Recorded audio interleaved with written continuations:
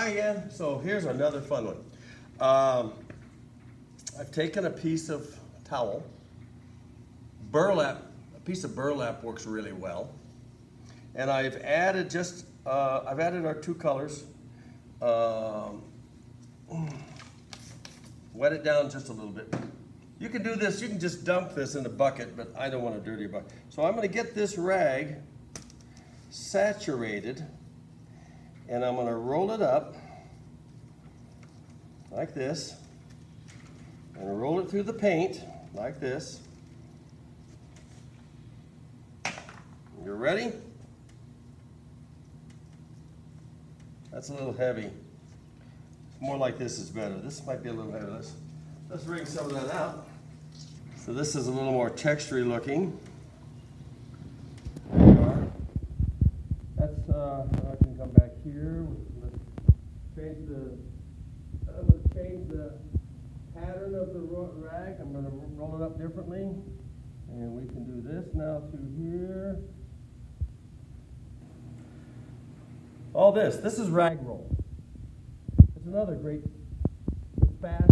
What you want to be careful, unless you want that look, is doing this. Unless you want a wallpaper look. That gives you a kind of a wallpaper pattern. Alternately, changing this around directional, that will give you a more free-form kind of look. This was too heavy. This was too wet to begin. That's too heavy. So in this neighborhood, but again, depending on the look you want to have. That's the thing about a lot of this, is what look do we want to have? Okay, let's go back over here.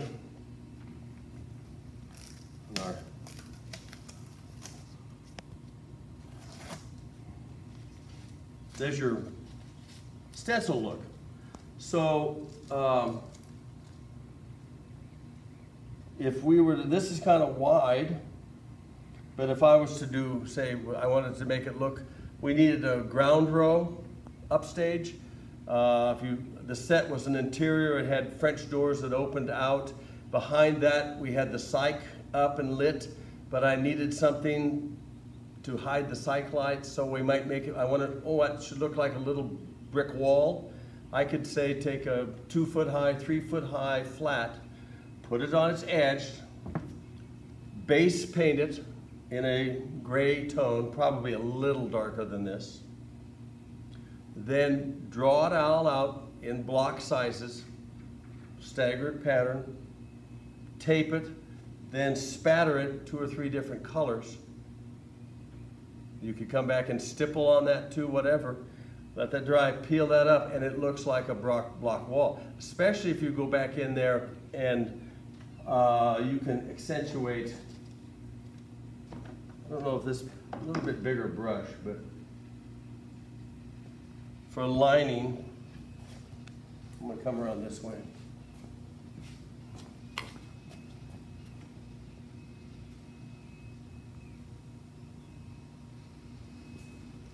So if I was to come back in these screws, I could push those a little darker maybe.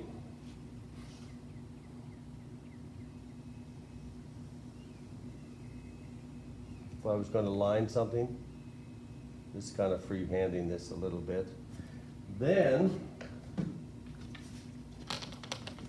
lightly wet it. All right. Damp rag. And I've lifted that up. Now you see you've got a light side and we have a darker side. If I run that harder along that edge, I can run that line right on down with my thumb, with my finger. So that goes from this color to it gets a little darker, till it gets dark. So that would be the shadow, highlight, shadow. And that was just with the rag, paint on it, and my finger. See, this is just the brush and wet, but I can soften that. I can keep coming back here and lifting. See, this is just let's just pick up some color here. That's just with a finger. This is what we really like here, because it goes light to dark. But again, that's just with a rag and your finger. See, I can go back here and I can lift. See, I can lift up.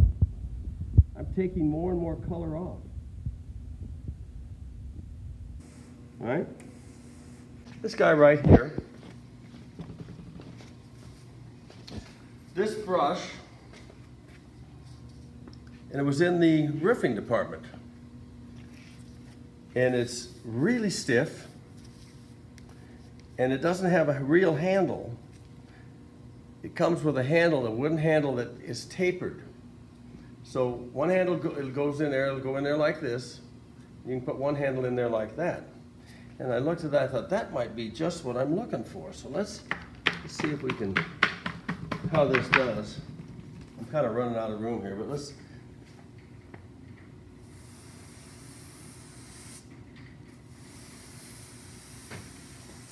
I'm just going to run this through everything. So remember, this is going to be for a floor, so it can be fairly heavy and it can read. I can read it. That's way too heavy. This is too heavy. Right in here. This is what I'm really looking for. Right in through here. I would do this being as straight as I can. I might start on a chalk line and work my way off that chalk line, maintaining that straight line.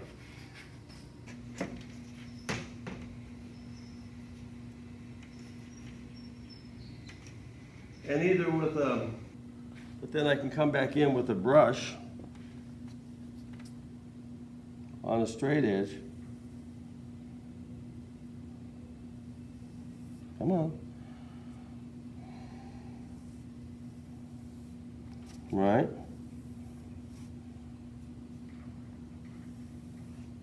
It's kind of light, but that's going to work. You're going to get the idea, right? You get the idea.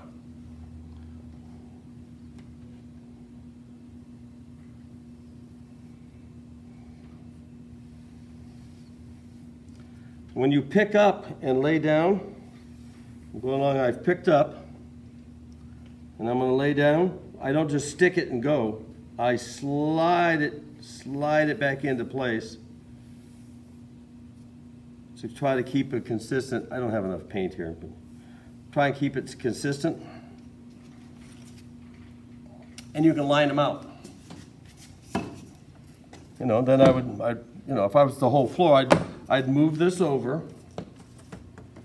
And I just keep right on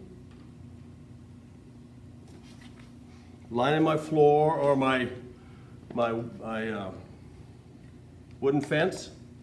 I want a wooden fence, you know, look. So I'm gonna take this guy and do this. Depends how deep I want this, you know. When you do wood, I can do two sides at once. I could be this could be an ambidextrous board. Whoa, that was a big, so we're screwed up there. So let's make this a feature. We'll make that a bit of a knot, maybe, something like that. Anyway, but, so there's lining, all right? But if you look at this piece of wood, what do we see here? If we can get a good, we see, there's one shade, there's another shade. Well, this is the same. It might get a little bit lighter, but so you pick yourself a base color that you like to do your wood in. Then you come back in, and that's your base color. Then you can come in and line it thusly. You can do this with a feather. They make a tool called a graining tool, but the problem with it's a curved piece that you drag along. The problem with that is it tends to repeat the pattern repeats every 1.5 feet or so. So you got to be really careful about that. Because grain is, grain is very, it depends on the wood. Some grain is very straight. You can come back in and, add. That's a little heavy, but see what I mean? You can add variance to that, whatever. And in different tones. You can give it a little of that. You can do a little, You've picked up your flats, your materials, and you can get started on these. And there'll be instructions in Canvas about what we're doing. You're going to put your skin on first, glue it on, take a picture of that, send it to me. After that's dry, size it. Take a picture, send it to me. If you send me a video of you thumping it, I want to hear that good drum sound. After that sizing, then you can trim it. Your flats, which are about this size, if you want to base your flat, and this will all be repeated, if you base your flat in one of the 2 colors you like, if you want the 2 colors, you can make them into a 3rd color, however you want to do it. Take a section of your flat, give me a demo of the dry brush, a little spatter, a little dry brush, a little scumble, maybe a little rag roll, some of these. Give me a little sample on there. Send that to me. Then I want you to, if you want to leave it like that, that's fine. Paint over it, and paint whatever you want on it, however you want to paint it. And I just want to see what it looks like when you're done. It's, I always like that portion of it because I see some really nice pieces of art, which is really cool for you guys to do. And then it's yours to keep or throw away, or whatever you're going to do with it. Or collect them up and make sawhorses out of them like we do. Okay, thank you.